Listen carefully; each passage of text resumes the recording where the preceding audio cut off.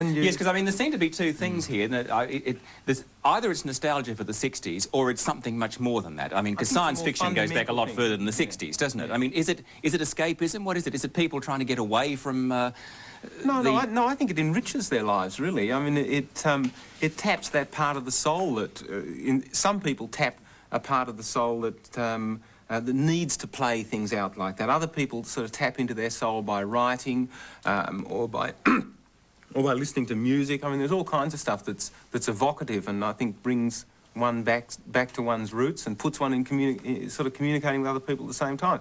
I think it maybe takes a special person, but to really get off on it. But you don't, I gather.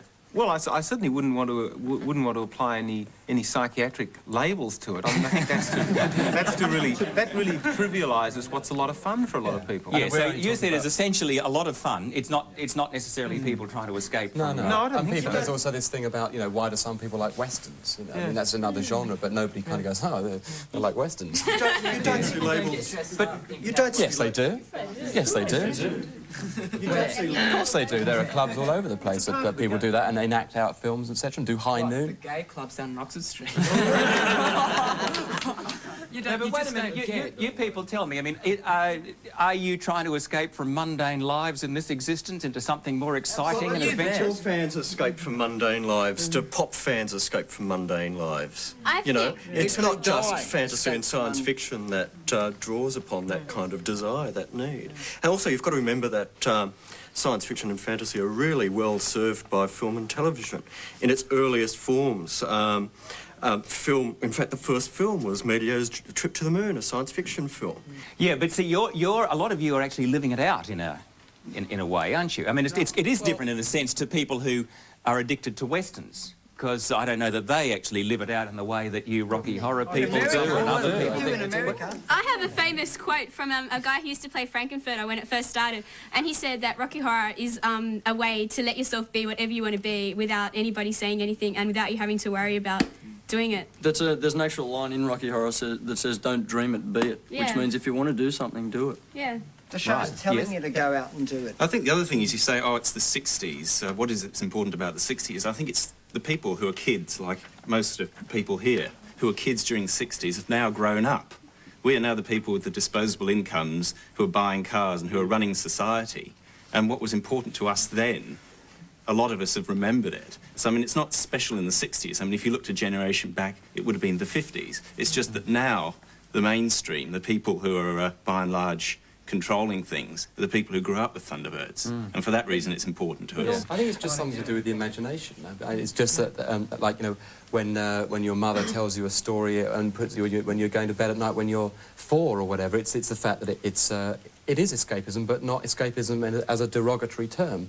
I think that what you were saying about the fact that it's play is very important. You know, you kind of forget that. It's all this that we're sort of out to make a career and how much money have you got and what car do you drive. But there's nothing wrong with playing, and you're allowed to do that as a kid, and everyone goes, oh, look, he's, But if you play as an adult, somehow it's made to look a bit strange, but I don't see what's wrong with that. There's also a thing about the fact as a group, being Thunderbird fans, is being able to share in-depth knowledge about a particular series or whatever it is. Is the fact that as a group you study that series and you take in all that information and you know more about that series maybe than other people. But it's always fascinating. I mean, it's been fascinating for us. I mean, we weren't Thunderbird fans as such, but it's wonderful to meet Jerry Anderson and work with him on things and work with him on other projects and stuff. And you meet the guys who actually made the models and the puppeteer, and it's fascinating. And I think that's part of it as well, is that actually that kind of knowledge thing.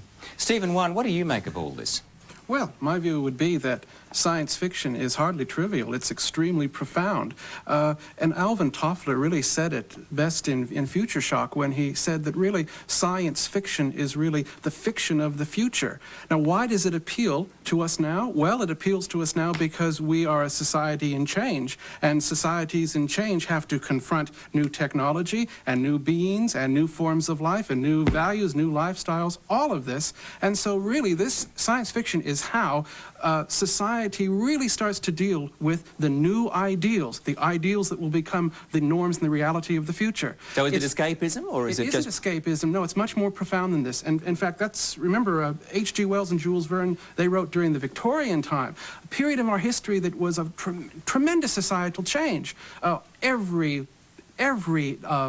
view from biology, religion, everything was being questioned during the Victorian time, and that's when science fiction began. All of the concepts were being profoundly challenged so that people could actually deal with the societal changes. Yes, because we're really talking about two different things here, aren't we? We're talking about science fiction and we're talking about fantasy. And there's obviously a difference between the two. If I might connect the two, or at least try to connect the two just for a second, it would be this, that societies have ideals and they have fantasies. Those two things are connected, because a fantasy is only an approximation of an ideal, whether it be an ideal society, an ideal hell, or an ideal antithesis, which is Rocky Horror Show, because it is every norm challenged.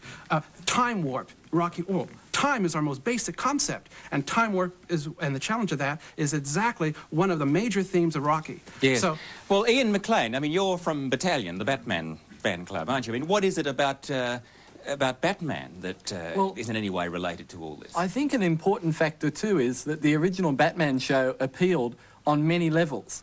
They were very clever scripts, where the children watching the show watched it for action-adventure. I remember I was in 4th class at school. I was riveted.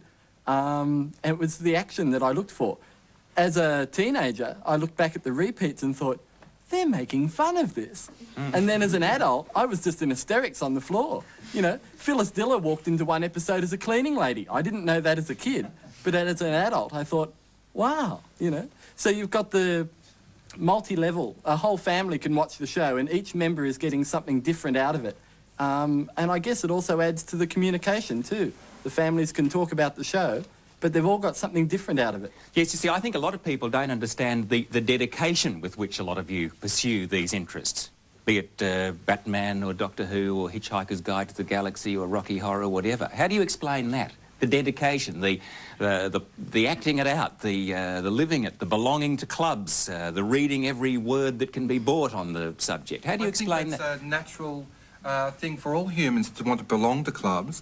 It's not just science fiction. You mentioned before pop groups, but there are things which people think are even today are strange, like bird spotters, train spotters, those sort of things. They belong to groups, they produce magazines, things like that. So it's not a thing which is peculiar to science fiction. Fans, is dedication, no matter where it is.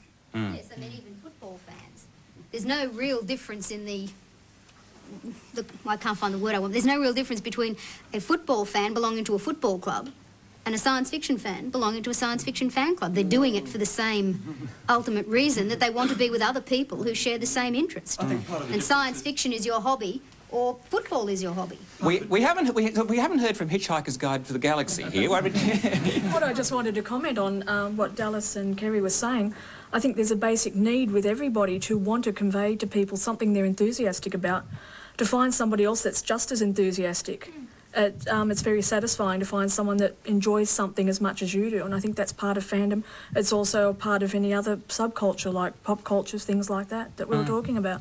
And Star Trek. We haven't heard from Star Trek either. Where's Star Trek? The best thing that I've found that I've enjoyed the most about Star Trek is the creativity that goes on in it, the stories that the fans write and publish in their own fanzines and things. The artwork, just the thing for getting down and publishing. It's just... Yeah, but I mean, Star Trek fans, of all of you, Star Trek fans are absolutely dedicated to it. I mean, how many times have you seen the Star Trek movies and the Star Trek television series and so on? It almost matches Thunderbirds, I think, doesn't it? A lot of fans... Karen Lewis. I think it does. I feel Star Trek's more an adventure thing. That's my own personal opinion. What, you lose yourself in the adventure with Star Trek? Yeah, I think so, and the fact that people are out there in space, we know we'll be there one day, and it's just, you feel